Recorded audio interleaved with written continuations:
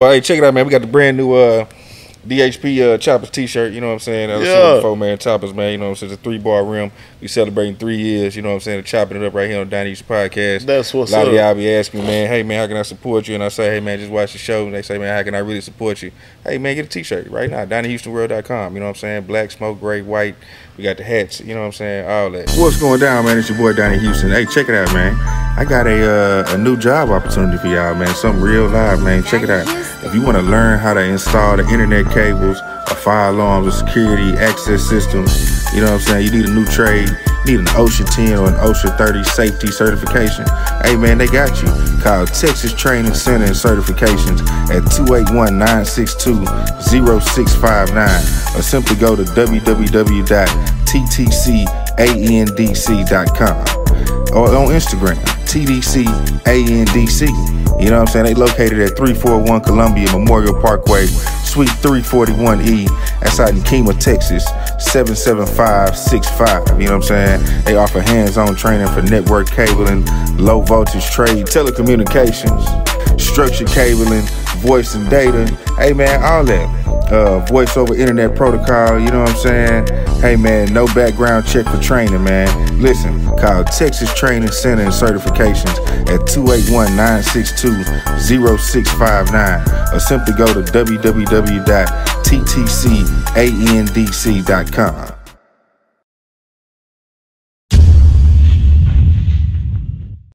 Subscribe to the Donnie Houston Podcast, man.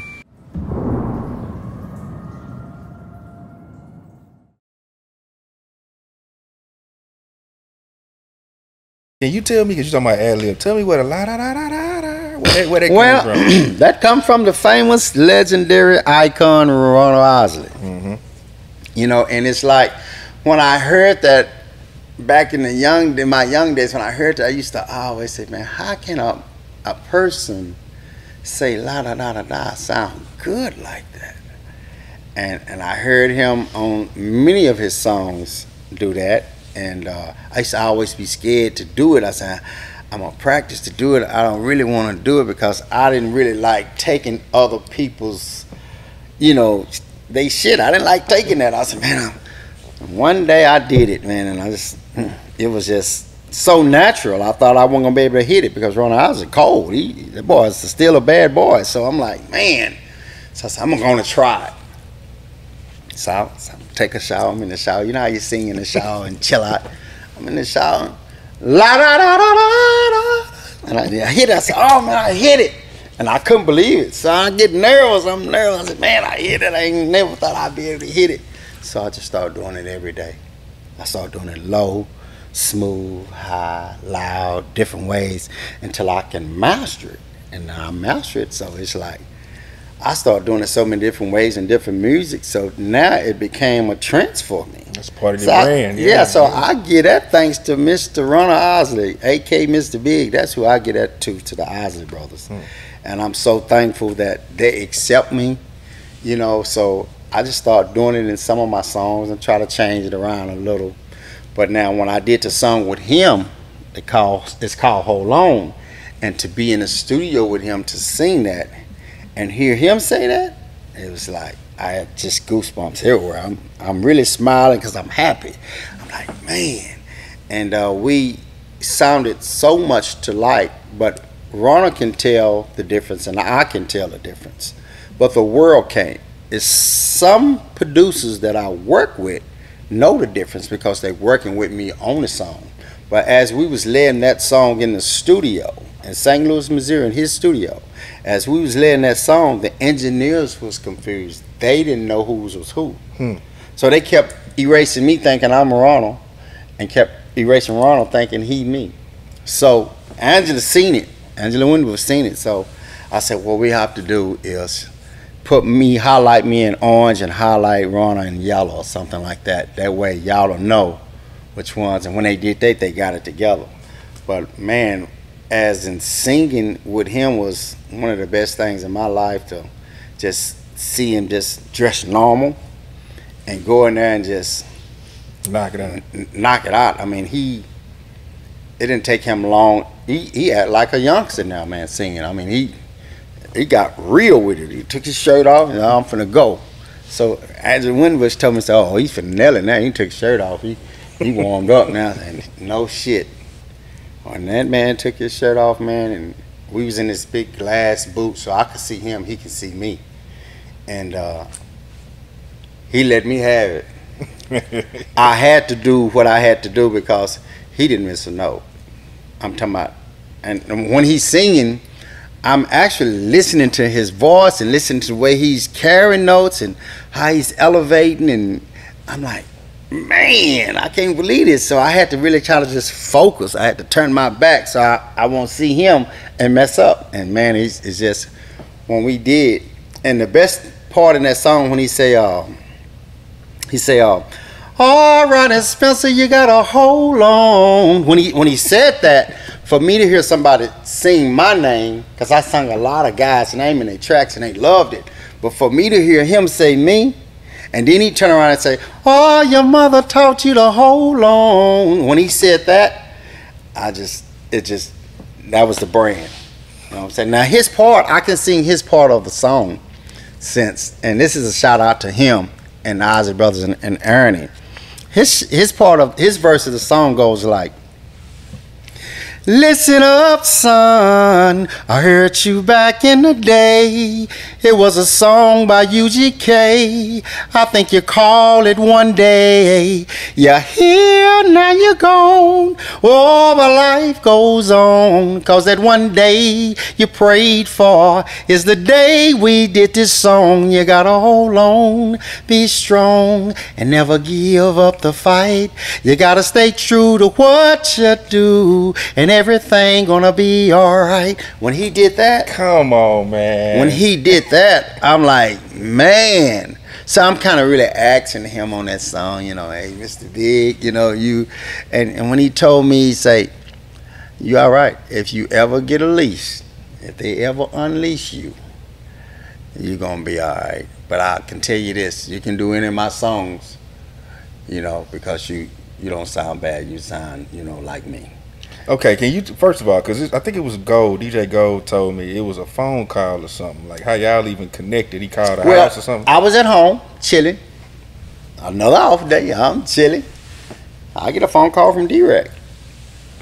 And D-Rec said, hey man, we need you at the Arena Tower. Ronald Isley here tonight doing a concert. I said, yeah, I know. He said, well, he want to meet you. I said, man, quit playing with me. And I hung the phone up. Because them guys joke a lot, you know, ESG and all them cats, they comedians, they joke a lot. So I think they was just messing with me. So I hung the phone up. So I'm like, I wonder why he called me with that. Knowing I want to meet this man, you know, so phone ring again. I said, yo, what's going on, man? What's happening? He said, hey, man, you need to get ready. I'm on my way to get you. Ronald Isley want to talk to you, man. He agreed to do the song. I said, Rick, quit playing, man. Y'all play too damn much. You know, excuse me, y'all play too much. He said, no, man, I'm serious. I hung the phone up again. This time he called again. But this time Rick was at my house. And he just don't normally come to the artist's house. He was at my house. So I answered the phone and he said, are you ready? I said, no, man. He said, well, man, I'm at your door. So he opened the door, my mom was sitting there. He said, I was telling him, Ronnie Isley, you know, it's at the tower, wanted to meet him, he agreed to do the song. My mama looked at me and said, boy, go get your ass in there, go get you some clothes on it and get up out of here. That's your break, get up out of here. So I did, I hurried up, put on something, no lie, they was there at the arena. When I got there, he was in there, and he's walking around, he had this FUBU red suit on, fly, they curling his hair. He walked around singing for the show. Ernie over there playing his gold and platinum rose guitar. He playing on that thing, tuning it up. So he said, I heard you sound like me, Ronald. I said, well, that's what they say. He said, man, that's the talk of the city, that's the talk of the town, and that's the talk of St. Louis, Missouri. So I'm like, man, I don't know. That's what they say. I just sing, you know. So Angela Winbush say, maybe I told you somebody down there in Houston got your flavor. Well, Ronald was thinking it was samples. He thought it was people sampling him. So he on their ass about the samples. Taking the music. Yeah, right, you know, right. taking my samples. Y'all got to clear the samples up. That's where all my money going. So he said, I tell you what, sing a song. I say, what you want me to sing? He say, sing Smooth Sailing. Sing Hello, or just sing a song. I said, okay. Stop. Nothing but smooth sailing tonight.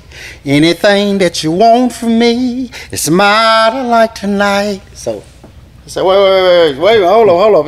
Hold up, man. So Ernest said, you sure that ain't your son? So he said, no, that ain't my son. He said, well, I tell you what, he said, give him a hard one. Sing Hello. I said, hello? It's me? He said, yeah. Sing Hello. I said, okay. Hello. Hello. Girl, hello, hello, oh, hello, hello, hello, hello, hello, hello, hello. So they stop. They say, man, you got it. So they just had me going through them. So Ronald said, that's okay. We ain't got to do no more. When you want to do the song? I said, man, I was ashamed of my studio. I said, man, I don't want to go to my studio. I don't have to go to your studios. I know he got, a studio. He said, no problem. I've been in the worst studios too, but we can come to St. Louis, Missouri. And he asked me how many tickets. I said, well, no, D, me, and D-Rec. And we flew down there, round trips. And I had brought some songs that I let them hear that my boy Blue Note did. And Blue Note was one of the coldest producers in Houston. Period, so we went down there and he heard some of the songs and he actually wanted to buy some, but some of the producers I couldn't get in touch with him that he wanted to get some of the songs. They was nice songs. And when we get there, first of all, Ronald Isley got a brass big bucket outside in front of his house and got every house shoes from size 21 to a 7. So you got to take your shoes off to get in this man's castle because it's real marble floors, snow white, everything is beautiful there. So we did that and get in there and he walked us around the house and showed us a lot of stuff in there, which was beautiful. And me and him walking around in the house singing. And I turned this corner, I'm singing where Angela Winbush turned this corner and she thinking it's him. She turned around, she said, oh man, I like to kiss you in the mouth. I thought you was my husband. I say, no, he over there. And the house is so big, and the big houses like that got an echo. So all you do is sing and practice on notes, and that's what we was doing. And we didn't realize that we was actually singing the same song.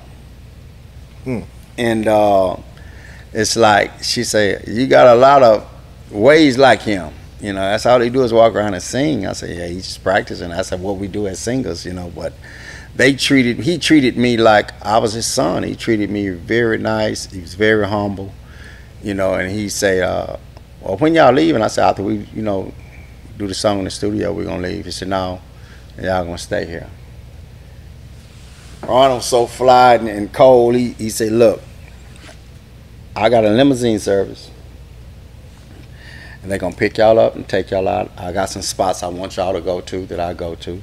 There's not the wish for nothing. Here's a pound of money. You take care of it. And we end up staying like 2 to 3 days more. And I had the best time of my life. Everywhere that he sent us was off the chain. Beautiful women, clubs was off the chain, and they knew who we were. Back then there was a lot of FUBU. Everybody was wearing FUBU. And we wasn't expecting that. We was expected to just go there, do the song, and come back. So by them knowing we was out of town, all of me, Derek, everybody, no D, we all in FUBU. They let us in those clubs, but those clubs was like suit only. But with his power, he had so much power in that city till whatever he said, they said, oh, we already know they coming. We didn't have to worry about parking, nowhere to stay, none of that. That man took care of all of that, and we didn't ask for that. But he's just out of kindness, his heart, he did that, man. And I always remembered. I got most of it on film, and it's like, yeah, he did his thing, man. He was a man of his word. He took care of us. He told us that at the arena, though. Said, I'll take care of y'all. Don't worry about it. And that's how that happened. Man, I never put the song out yet. Man, and that's gonna be on the album. That's gonna be on the album. Yeah, I'm looking forward to that. I can't wait to hear it. Yeah, it's gonna be out. I might have to stop in on a personal. You can. Sneak peek of that one, man. You know what I mean? Donnie Houston.